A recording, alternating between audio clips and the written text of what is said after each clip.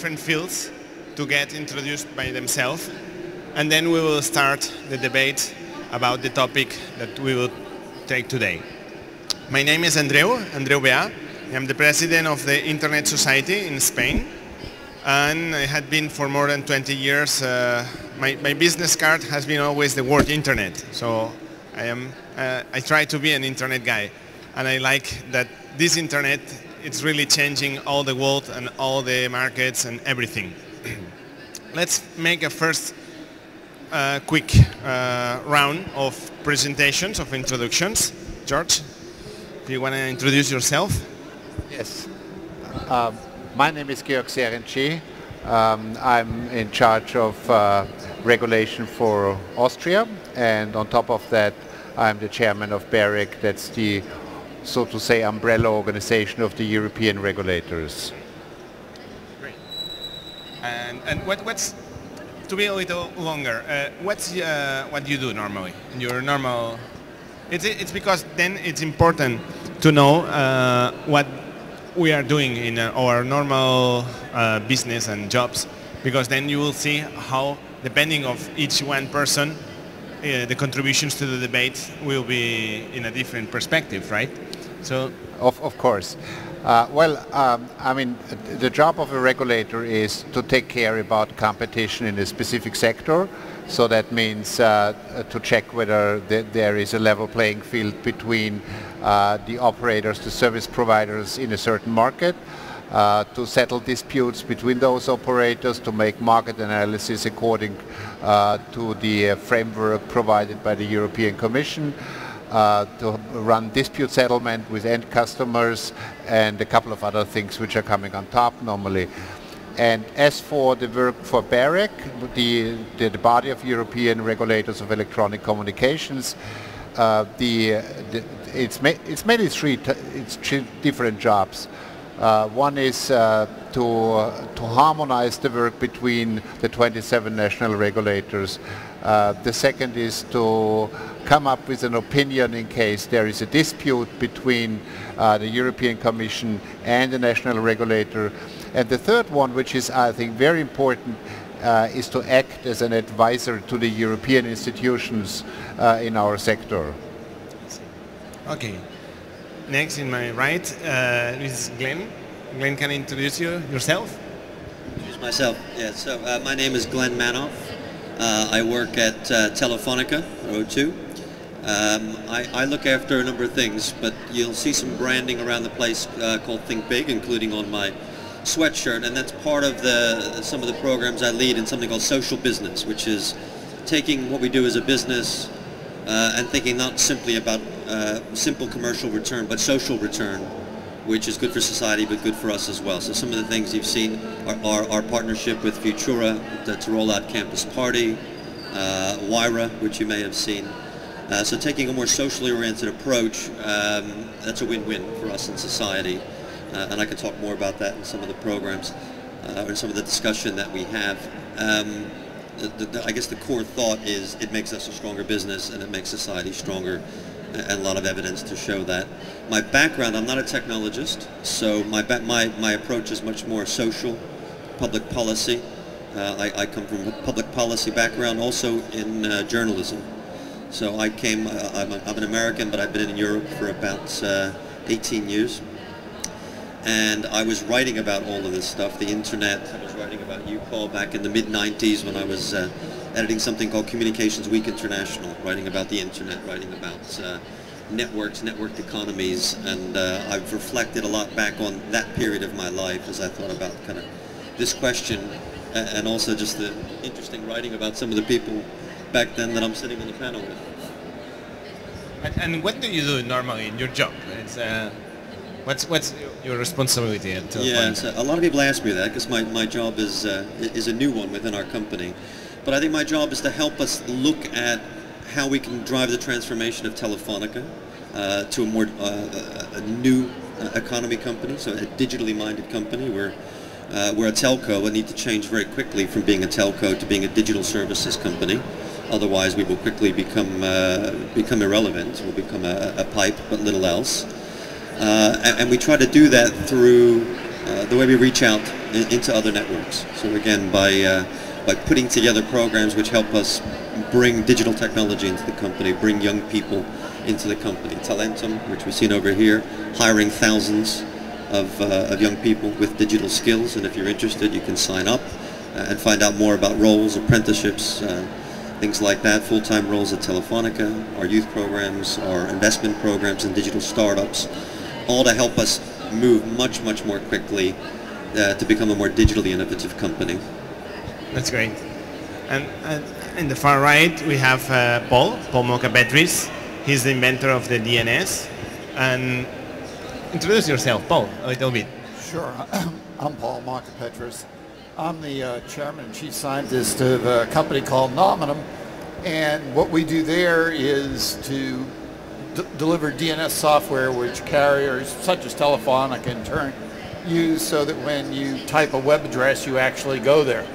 I'm sort of a technologist, I guess, although it seems to me that increasingly the technological possibilities for interconnecting.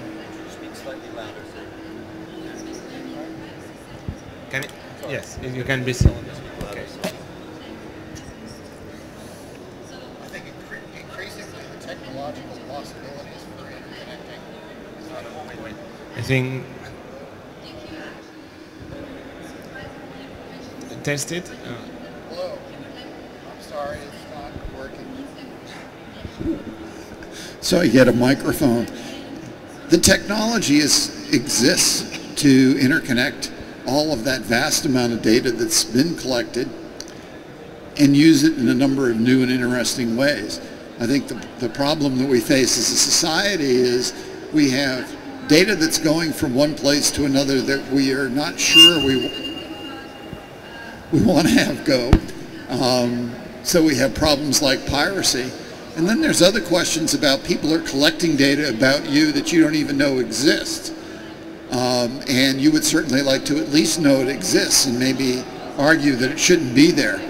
So the technology has given us the possibility to interconnect almost everything, and it's also given us the ability to put some walls in place that prevent people from finding out what's going on. So a lot of what I think the problems for society are is figuring out which interconnections should exist and which ones should not, and how you shape that in a way that is a reasonable compromise between privacy and security and the other issues.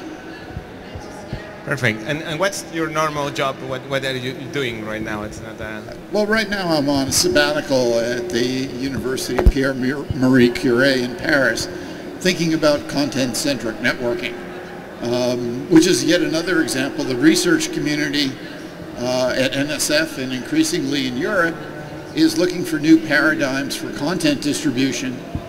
But as one commercial representative to our consortia said, we're looking for innovative business models as long as they don't disrupt the business model of the content producer, the content consumer, or the carrier, which doesn't leave much room to operate.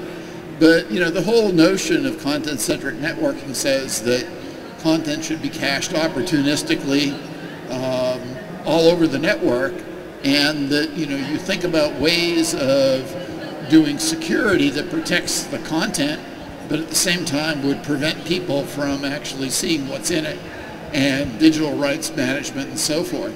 So the real question here is trying to figure out what we want out of this world. Great. Now let's now that you know a little bit more about us, let's talk. I would like at the end to start a global conversation with all of you about the thing that we are talking always, that the internet has reached around 2,000 million people already of users, more or less. But guess what? We are 7 billion people in the world. What are we going to do with these next 5 billion people? And is it good to expect that we could reach them, or there is a lack of electricity or a lack of whatever? There is always something that I think that is the next revolution will be the voice over IP. in like 1990s, well, what happened? That email was the driver for connecting. It was cheaper than a fax or whatever. I mean, the massification of that. And now I think the voice over IP, because when you use a computer, in the world, not everybody, you need to read and know how to read and how to write. Not everybody does that, but everybody speaks. Okay, so I was thinking, this is a theory that I have, but you can discuss about it, that voice over IP will be the next driver to get all the people together. But then, what are the stoppers? Probably the price, and not in developed countries, but in other countries, internet is still expensive. And let's talk a little bit, because we are talking about that this internet will bring the people together, but in some cases it's not like that. Which are the stoppers, do you think, to reach this? I would say, can we plan or think about that in the future we will have all the humanity connected, all together? What do you think? If you want to just intervene whenever you want, yes, or just make a round? Or... As you like. But I'm pretty convinced that ubiquitous access to the internet will become a human right once, and what means for everybody at every place, anytime. And there is a lot to do to get to that point, because it requires first that there is physically or technically the access to the internet possible, whether through mobile technologies or through some wirings, and that needs a lot of money, because these networks need to be rolled out. There are a couple of regulatory issues when it comes to that point. So it is the supply side which needs to be developed, and there is still a lot to do, as you mentioned. But we have a demand side as well. And what we see, though, is even in the very developed areas, we have not everybody on the internet, although there is technically the possibility, which means we have to do something on the demand side to enable users to improve illiteracy, the fourth cultural technique, so to say, besides reading, writing, and making calculations. So that is important, and it is in the political debate it is very often overlooked that the supply side is important, but it's not enough. So, and when it comes to the demand side, also the whole issues around net neutrality becomes very important, but maybe we can discuss it a little bit later.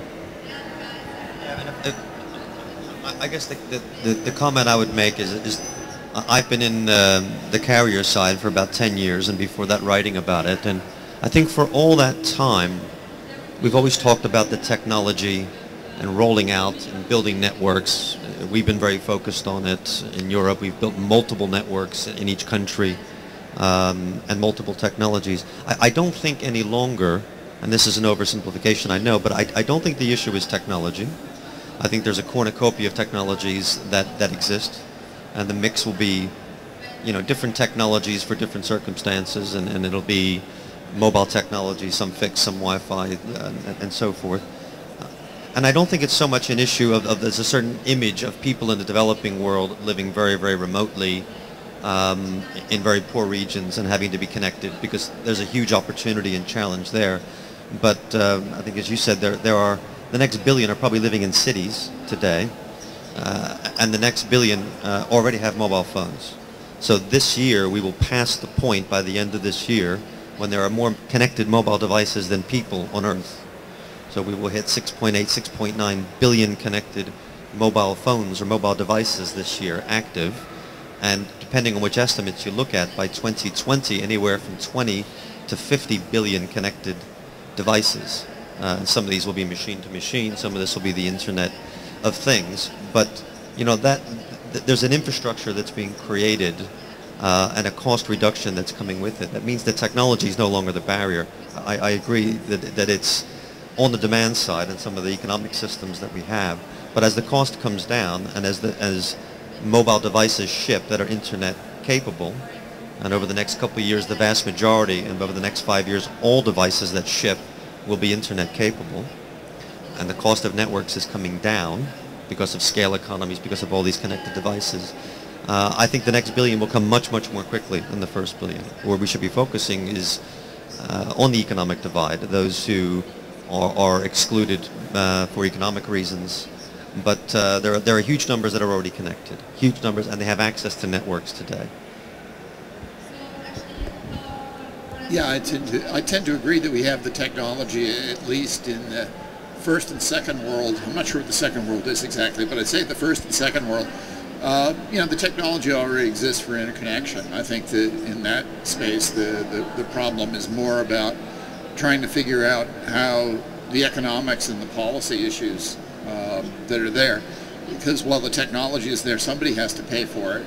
And, in any marketplace, there's a bid and an ask price, and you have to figure out where the sale actually happens. So, it's pretty clear to me that the one place where I like the U.S. from a standpoint of internet access is I can go anywhere in the U.S. and my mobile phone behaves the same. Whereas here I can step across the border from France into Spain, and for about 3 miles my phone still works, and then all of a sudden it's different because there's this sort of different policies and national boundaries around what we in the United States would think relatively small areas. And so, does the human right to communicate, does it go away when I cross a border? I'm kind of curious.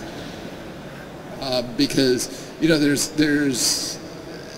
I carry 2 SIM cards. I guess I would to have universal connectivity, I would have to carry 4 or 5 and an occasional new spare. Is that ever going to change? Yeah, I think it will change, and I think it is changing. I think one of the things that's changing and that will drive this is we used to compete based on networks, and the reason as you go across borders is Europe is an area roughly the size of the US, and we have some hundreds of different networks, whereas there's roughly 2 or 3 in the States, and they're they've been patched together and is very interoperable. That doesn't make a lot of sense. We used to think that building more networks would create more choice for consumers. And I think now, we've long since realized that building more networks doesn't create more choice for consumers. What creates more choice for consumers is service-led innovation. And realistically, I don't know what that was. That was interesting. So realistically, you could have one network, right? And we're moving towards that. So, our biggest rival in Europe, Telefónica, is Vodafone. We're now building networks together because the logic of building 2 and not 1 isn't there, because we will then lay services on top. And I think that will make the interconnection of all these different networks and all the handoffs much simpler, as the idea that lots of networks means lots of choice for consumers goes away, and choice is about how you innovate on top of that platform. That also drives costs down, because the cost of the consumer is born once, rather than these multi-billion-pound networks or euro networks being built again and again and then laying idle. Yeah. I would like to briefly comment on the value of having a couple of networks, because it turned out in the last 15 years of the, so to say, history of competition between networks in Europe, that facility-based competition became the most powerful tool for providing the customer superior service, and at the same time giving incentives for building out these networks and improving those networks. And so the interesting thing is, if you look at the future, the single digital market in Europe is a big political goal. How we can get from A, meaning the current situation, 27 member states, next year will be 28 member states of the Union, and coming from there to a situation where we can say this is a single integrated digital market with unified services. Everybody can access those services in the same manner as you are used to it. It's a difficult thing, because on the one hand, competition authorities are very much focused on keeping the competition in their markets alive, and at the same time somehow we have to move to that goal called single market. So that is not free from contradictions. There are a couple of breaking lines between these. You know? That's good. So let's see what we were talking. It's how it's these new technologies, these new generation networks. Do you think it really bring people together, or do you think we will be able they're like two worlds, because you were talking more about the mobile world, right? And the mobile world is very segmented. It's very there's full of barriers and full of monopolies still in many countries of the world, or oligopolies, 2 or 3. But on the other hand, we have the internet technology, which is I would say like is the 3G and the Wi-Fi, right? So Wi-Fi, everything is open and they're regulated, and the other is more closed and it's more business oriented. They charge you for everything. You send an SMS in roaming and €3, which is still a little expensive, right? And they are based on local based. If you imagine, why if I send an email to Australia, it's the same that if I send it to Berlin from Berlin. Why if I still do a digital call to Australia, it costs me a lot in cell phones. That's probably it's another debate. But when we are talking about these networks, I think it will have to be an approach of an internet approach, because if it's a telco approach, or at least a cell phone company approach, it's going to be full of barriers and walled gardens. What do you think about that? Yeah, I mean, as the person representing a carrier here, I agree with that. I agree with that. I mean, I guess this is a European perspective, but prices for all connectivity services are coming down. You mentioned roaming; they didn't come down fast enough, and I think as an industry we would all say that's not the industry, because the regulator said, okay, this is 50% discount from now. Yeah, they have to force it, and I think it's a blight on the reputation of the industry. Frankly, it didn't happen fast enough, and it should have happened. But prices will come down across the piece, and it's being driven by competition, and I think that will continue.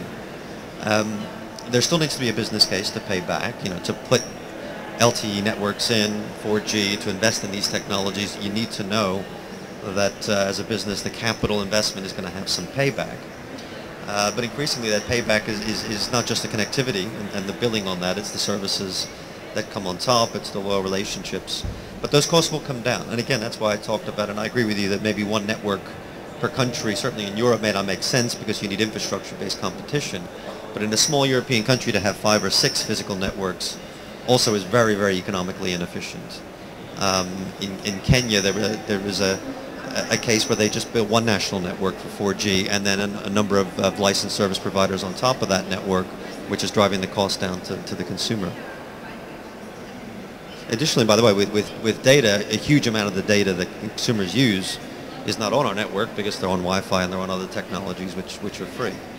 So our business model as a carrier, and this is every carrier in the world, is going to have to find new revenue models. Just billing for access is an old paradigm. It's an old paradigm, and it hasn't disappeared, but it is disappearing, and will continue, I think, at an accelerating rate to disappear. One brief comment on networks and services. I think there will be no real global networks in that sense. It's always a combination of regional or national networks. But the service delivery will become global.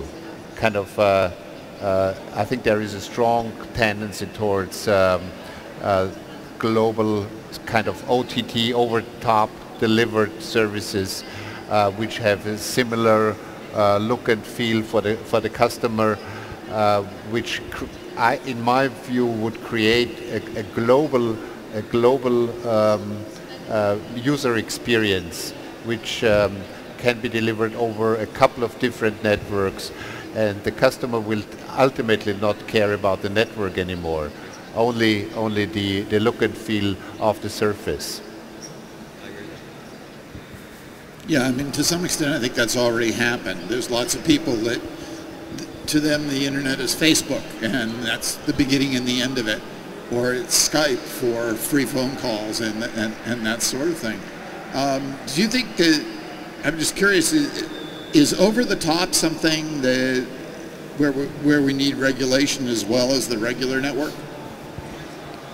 And who regulates? No, I think for the time being, we have a situation which, so to say, the traditional telcos complaining a lot that they're facing unfair competition provided by the OTTs. And I mean, one could say, okay, why have the telcos simply missed that OTT possibility?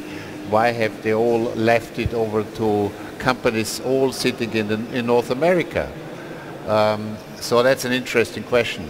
However, if you look from a regulatory standpoint at it, I would say there is a lack of level playing field between OTTs and telcos.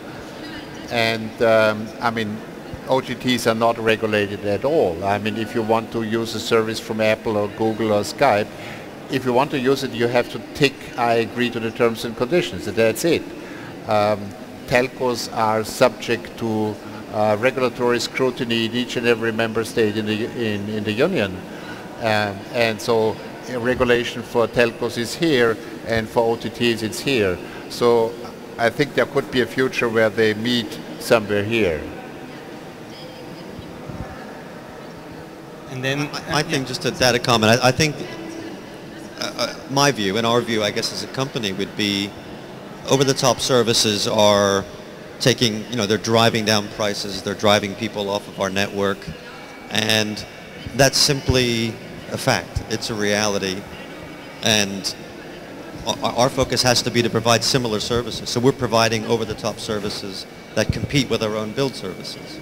So, WhatsApp, Viber, we've launched our own similar free-to-the-user service based on those same models, because trying to put your head in the sand and say, well, these guys shouldn't be doing it, or throw more regulation at them, or find a way for them to build more money to use our network to provide those services, I think those are arguments that may make you feel better, but is not going to stop the onslaught of the internet. And the onslaught of the internet is people will create and innovate and find better and cheaper and more diverse ways of communicating, which is a good thing.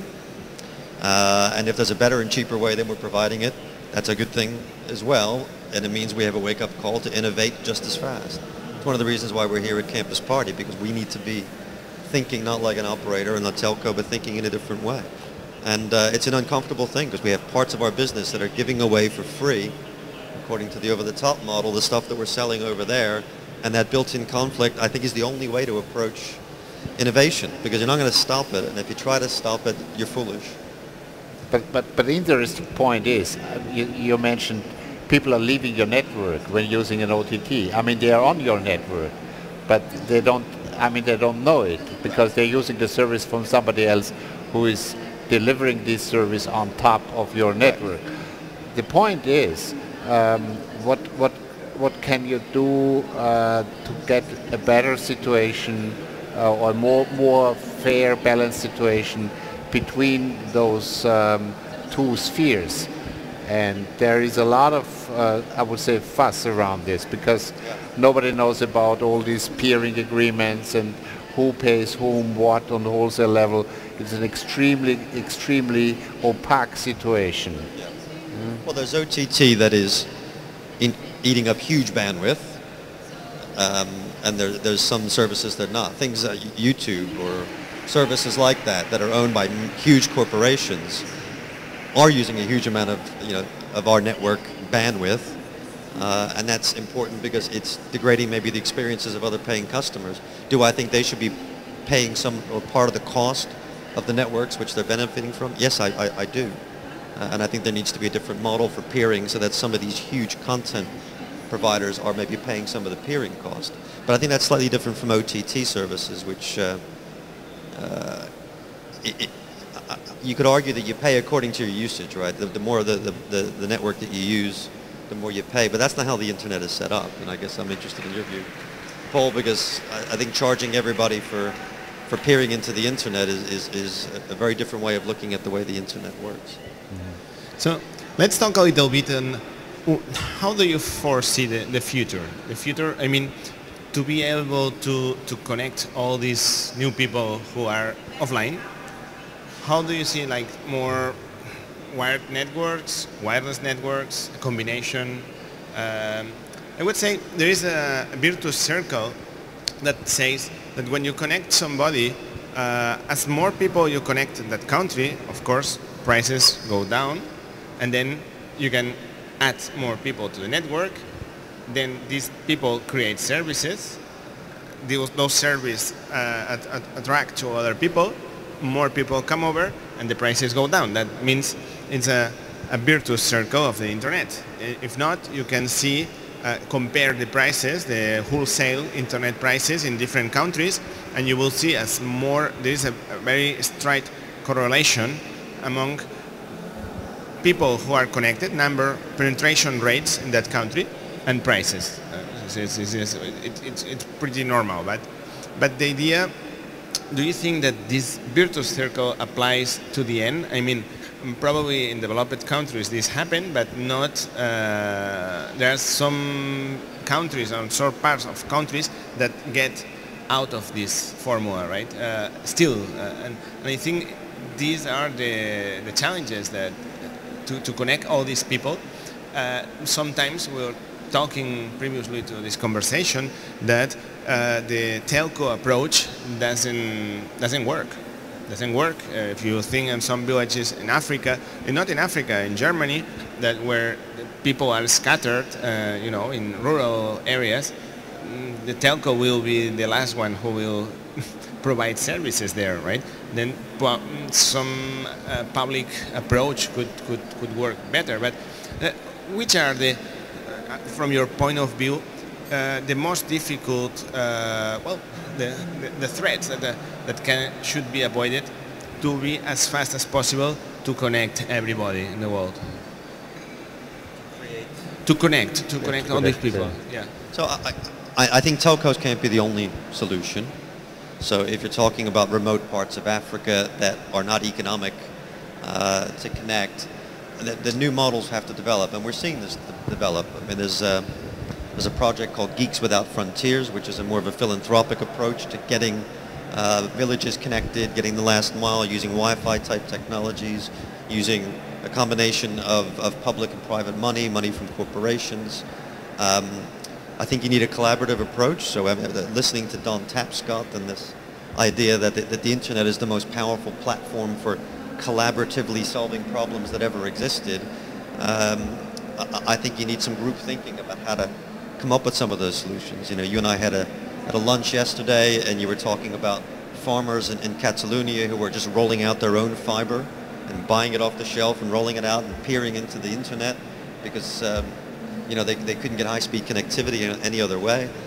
So I think that's not a solution that's going to apply in rural Africa, but there'll be other solutions that the telcos and the carriers aren't the ones that come up with. They'll be come up with by creative, innovative people. But the barrier isn't technology. I think these technologies now exist. The barrier is money, as always, and if there's no commercial return to be made, it's not reasonable to expect that commercial companies are necessarily going to invest. But there are other models, and some of them haven't evolved yet.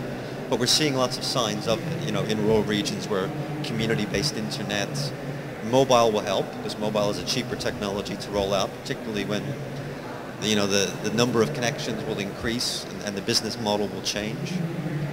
But again, 20 billion interconnected mobile devices, by 2020 will drive a different economics as to what it costs to build out to rural regions. But I think telcos won't have the answer, and looking to telcos for all the answers, I think will frustrate everybody. Yeah, I guess when I look at this, I think that probably some form of usage-based pricing is inevitable, because part of the reason for that is that, well, if I'm not paying for usage, and if I want to buy a new iPad, I can just sit there and program my machine to just go around to all the vendors trying to find when they have the cheapest price. I just sit there and continuously pull. If I'm a stock trader, I could just sit there looking for arbitrage opportunities, and if there's no volume cost then I can think of infinite ways to chew up that bandwidth, which have lower and lower marginal utility. So I think there's probably some usage-based pricing that makes sense in the future. The thing that I don't think makes any sense at all is that I pay more for a bit of movie than one bit of music or one bit of voice or one bit of email. And that's the trend that I think is pretty weird, where you say that I'm going to look at the type of I mean, I can believe that I have to pay per megabit, but that the price per megabit of voice, movie, etc. should probably be the same. What do you think? I agree. I agree. I think pricing ought to be independent of the content. It doesn't matter what content you're consuming, but you pay for the content, you pay for the connectivity. Which is I not, absolutely agree. Which is not the case right now. There are like factors of 10 of difference in depending on what country, but the bits are the same color on the wall. But it depends on which country you're in. So I live in the UK, and our pricing in the UK is you get X amount of data for X price, and beyond that it's per megabit. So it doesn't matter what you use it for. You've paid for that. There's no restriction. No one says you can't watch films because they're bandwidth hungry. No one says you can't do this. Which can get very expensive then if you go over the limit. Yeah. Yeah. But then you have a pricing model to cover that. Yeah. We've also put in to ensure that people don't get caught out. So as soon as they go over the limit, they'll be texted when they're over. Yeah. They'll be blocked if they go over 50 pounds in the UK example. We won't let them go any further, so they're not surprised by watching a movie and they get the bill shock. And this is evolving quickly. It's evolving quickly because people have so many bandwidth-hungry needs, and that's pushing the price down and down because, there's competition amongst networks, and you need to innovate to win the hearts and minds of the consumer. yes, but I was asking a little bit more about the threats, that the problems, the stoppers that you can see, not to see this goal achieved, the goal to connect everybody, right? What do you think are the biggest stoppers that could be important to address globally? I guess you can tell from my tone I'm quite optimistic. I think the next billion and the one after that will come much more quickly than the billion before. I think the barrier is the inherent inequality between the rich and poor worlds, and the extent to which connectivity to the global internet, connectivity to all of the huge benefits, because you walk around Campus Party, the business case is so absolutely clear in terms of education, knowledge, changing health systems, changing everything. The biggest barrier, I think, is more political. It's the will of countries. I asked a number of people how optimistic or pessimistic they felt about this.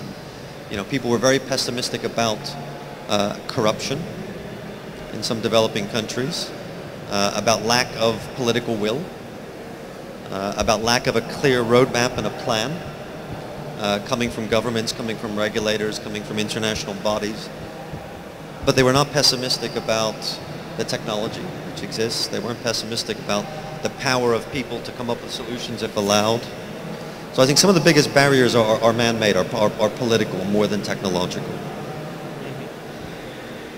Any other views on the stoppers and the problems that can be in the middle of this goal? I would like to focus a little bit on Europe. I think the challenge we have is, besides strengthening the demand side and helping or enabling the user to create a proper demand answer, so to say, to the supply, is to raise the money for making an investment when the price tag is approximately between 300 to 500 billion for Europe to roll out Europe-wide new generation access network. So the problem is where does the money comes from? And we have intensive competition in Europe, and prices went down over time, and the financial situation of many operators is in a difficult situation. So the question is where the money comes from. I do not see a similar situation as to Australia, where the national broadband plan have brought the network back to the state, and the federal state is going to finance it. So the operators need some pricing flexibility, and that leads me to the question, okay, what about net neutrality? Because if you start to introduce different service classes, say, okay, for a managed service, including this and that service, like a video service or whatsoever you name it, I would charge more, and then you get prioritized traffic. The question is how that can be made transparent and fair vis-a-vis the end user. And I mean, my stance is if operators want to introduce the golden last mile, that's okay, but there should be 4 conditions kept. So one is transparency, what is offered, free choice between managed and unmanaged service. Number 3 would be a minimum set of requirements for the unmanaged service, otherwise it would go somewhere. And finally, tools for the customer to measure whether they get what they paid for. And I think under these conditions, it is possible to make those differentiations, and maybe we'll get there ultimately. Yeah. But you are entering in a very difficult thing, right? In the, well, when you allow the carriers to distinguish in different qualities and services, we are talking about net neutrality, all these debates that has been all the past month, and maybe in a regulated market this is good, but when you started doing this, sometimes this can be used for other purposes, rather, you know, for censorship, depending on the countries.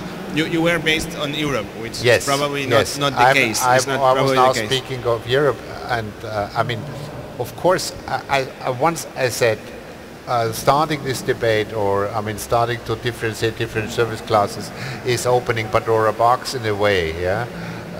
And I think that is true.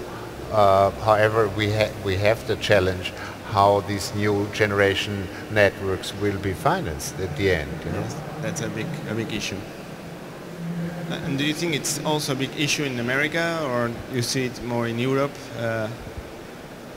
Well, you know, when people talk about network neutrality, I don't see much. This reminds me of, you know, Carl Sagan would study alien life from other planets, and he had no examples to study. I think network neutrality is a bit like that. You have the debate now on FaceTime. Oh yeah, no, there's certainly debate about network neutrality. I just don't believe any of it exists. I just don't see any examples of it. And you know, when you talk about you know, the video service and that regulation and whether or not you have to have a limited or unlimited plan, that just proves my point that network neutrality doesn't really seem to exist. A friend of mine that's a regulator, works in the securities industry for the government in the U.S. and the SEC. He says there's no such thing as a level playing field. There's just markets that all of the players are trying to distort differently. And that, you know, I'm trying to be kind of a referee and keep the competition within bounds. And I think that's what we need to do. And I think that in particular, when we think about regulation, we should be thinking as much at the higher levels of the internet as we are about the cost per bit for video mail. And I think it's just more a question of to what extent society wants to have its big thumb on that level playing field and trying to twist it to, you know, serve its aims. And it's going to be a competition. I was happy to see Apple kind of, you know, moving to destroy the you know, the per message pricing by, well, we'll just send it as an internet packet for free when we can get away with that. They only do that, I guess, probably for people that have iPhones, right? Not people that have Androids. But I mean, some of these things, the technology is clearly going to, the messaging services are priced at such a wide variance from their cost that sooner or later that had to go away. I just think we have to figure out how to try and accelerate it at all the levels of the protocol stack. Yeah, I think it's sometimes easier to have these conversations and forget that there's a customer at the end of the conversation, and that customer has a lot of choice about where they take their business. So you're often presented with this idea that everyone has to have the same service, and you can't have different qualities and levels of service for different price, which just feels insane to me. You know, in what other sector would you dictate that everybody must behave in the same way? You know, have a lower quality service for a lower price, have a bigger pay. You know, that's called innovation. That's competition.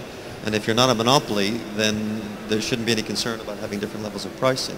In terms of net neutrality, I think it means a lot of different things to a lot of different people, and people get very, very confused about what it does and doesn't mean, including me sometimes, because I see it used, I think, every which way. I think our view would be that, you know, when you talk, George, about the billions of costs to build these networks, which provide enormous public good, these networks, our view is they probably should be shared amongst those who reap the most benefit from those networks. And oftentimes there's an enormous amount of content that isn't being, you know, that is using up that capacity, isn't being paid for. And I think we should look at other models because it's in the public good, because there will be the opportunity to create a better investment case for more networks, and it will reach more people. That's perfect. We have 5 minutes more to take questions and ideas or whatever you want to say from our public. So can we have a microphone here, please? Can we have a microphone? I have to say that one of the things I find really odd here is that we're talking about these issues where I bet down at the entrepreneurs booth, they're saying, well, the first thing you need to have for your business is an unfair advantage.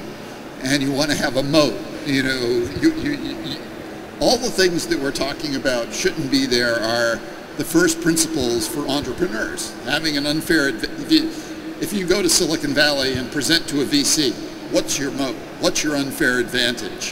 What's the barrier to entry for competition?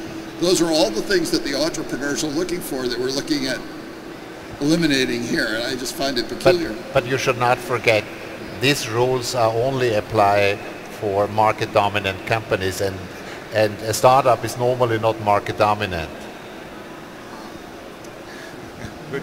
Good answer. So, do you guys have some questions or some ideas to share with us? I think you should share the microphone. I have to share this. Any question or idea?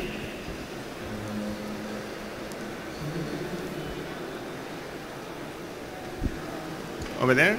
Yes. We have one question there. Thanks. Hi, I just I'm sitting here in the audience, and I've been, you know, kind of bringing all this through my head and thinking about the future, the internet, the grid. This is no longer a luxury.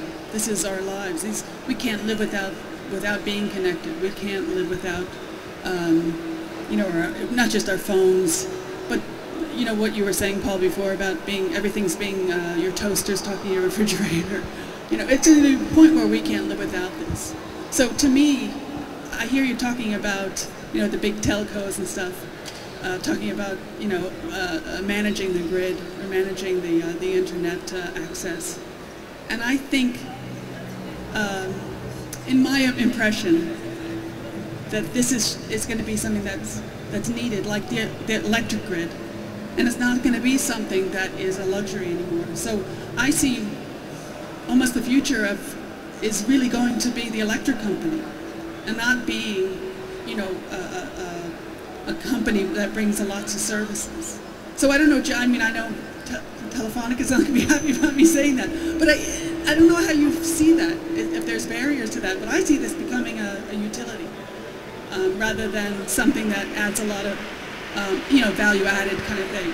And as other things progress, I see them becoming utilities. I think that's just the natural progression as you become so big and so important and so ubiquitous. You become, you know, a need versus a luxury, a want. I don't know if you want to comment on that at all. I agree, and I think someone mentioned it as almost a basic human right, and I agree. I mean, we said before, 20 to 50 billion, you know, connected devices, 6 million people, or 6 billion people connected through mobile, and the vast majority of those are going to have internet connectivity. and the vast majority will be some sort of smartphone, which are now coming down in price to the $40, $50 range and probably lower. So the base case, as you say, is a utility. I mean, that's the base case of just providing connectivity is what telcos do, and that is the utility bit, and that those prices do come down through competition and through technological change that makes it cheaper. It's then up to you to fight it out in the market to who's got the most useful services that people will buy for, or really people will pay for. But that kind of getting everybody connected is the starting point. Okay, so I do agree. We should wrap up the conversation already, and we have been talking about the future, about how to connect all these 5 billion people that still are offline, which are the threats that can be found in this way to connect them all the humanity. And well, the last thing I have to say is thank you very much to all of you. It has been a really interesting conversation, and thanks for being here. Thank you.